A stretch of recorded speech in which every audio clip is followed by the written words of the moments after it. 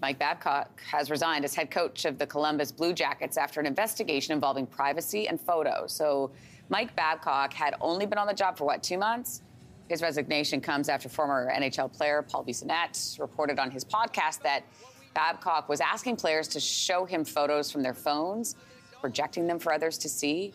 Babcock says it was a way to get to know the players.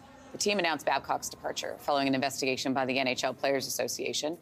Associate coach Pascal Vincent has been named as his replacement.